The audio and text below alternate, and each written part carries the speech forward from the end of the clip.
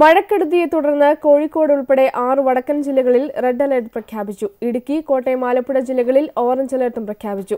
അതേസമയം താമരശ്ശേരി കട്ടിപ്പാറയിലുണ്ടായ ഉരുൾപൊട്ടലിൽ മരിച്ചവരുടെ എണ്ണം 7 വെളിച്ചക്കുറവ് കാരണം നിർത്തിവെച്ച കാണാതായവർക്കുള്ള തെരച്ചിൽ പുനരാരംഭിച്ചു.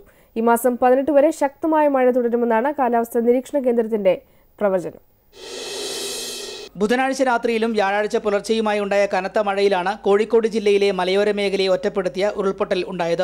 വ്യാഴാഴ്ച പുലർച്ചെ 3 മണിയോടെ താമരശ്ശേരി കട്ടിപ്പാറയിലുണ്ടായ ഉരുൾപൊട്ടലിൽ 3 കുടുംബങ്ങൾ താമസിക്കുന്ന വീടുകൾ പൂർണ്ണമായും മണ്ണിനടിയിലായി. ഇതേ തുടർന്നാണ് മരണവും എത്തിയത്. 5 വീടുകൾ ഒലിച്ചുപോയി. സ്വന്തം ജീവൻ പണയം വെച്ച് നാട്ടുകാർ നടത്തിയ രക്ഷാപ്രവർത്തനത്തിലാണ് മൃതദേഹങ്ങൾ കണ്ടെത്തിയത്. JCB ഉപയോഗിച്ച് മണ്ണ് നീക്കം ചെയ്താണ് പ്രധാനമായും രക്ഷാപ്രവർത്തനം നടത്തിയത്. ശക്തമായ മഴയും ഗതാഗതക്കുരുക്കും രക്ഷാപ്രവർത്തനത്തെ ബാധിച്ചു. അതിനിടെ 50 അംഗ കേന്ദ്ര ദുരന്ത നിവാരണ സംഘവും രക്ഷാപ്രവർത്തനത്തിനായി എത്തിയിരുന്നു. MK രാഘവൻ MPയും മന്ത്രിമാരായ E Chandrasekharan, TP Ramakrishnan, AK Saseendran എന്നിവർ സംഭവസ്ഥലത്ത് നേരിട്ടെത്തി രക്ഷാപ്രവർത്തനം ഏകോപിപ്പിച്ചു. പ്രദേശത്തു നിന്നും ജനങ്ങളെ ദുരിതാശ്വാസ കേന്ദ്രത്തിലേക്കും മാറ്റിപ്പാർപ്പിച്ചു.